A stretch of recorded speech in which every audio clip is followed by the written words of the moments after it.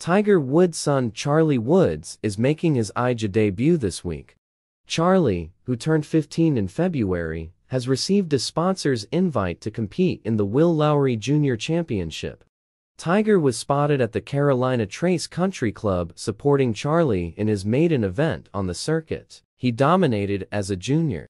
The 15-time major champion had to rush back from the Bahamas to be there after holding secret talks with Live Golf chairman Yasser Al-Rumayyan.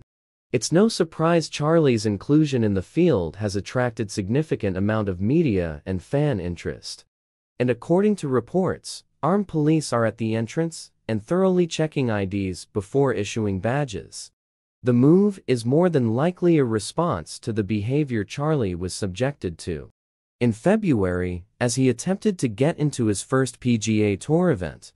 Charlie played in a pre-qualifier for the Cognizant Classic, and things didn't go to plan as he shot a 16 over par 86. But his round was marred by unruly fan behavior at Lost Lake Golf Club. According to a detailed report by the Palm Beach Post, fans walked alongside Charlie in the fairway, ignoring requests by tournament officials to stay back.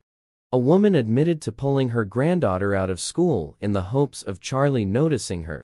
A fan reportedly demanded Charlie sign a copy of his father's book, How I Play Golf. Let's hope Charlie's latest tournament is without the disruption. Charlie is still early in his junior career, and he competes predominantly on the Hurricane Junior Golf Tour and the Junior PGA South Florida Tour. He has already won one event and, just like Pops in his heyday, cruised to an 8-shot victory. Charlie also claimed bragging rights over his father when he won a high school state golf championship with the Benjamin School Boys team last November.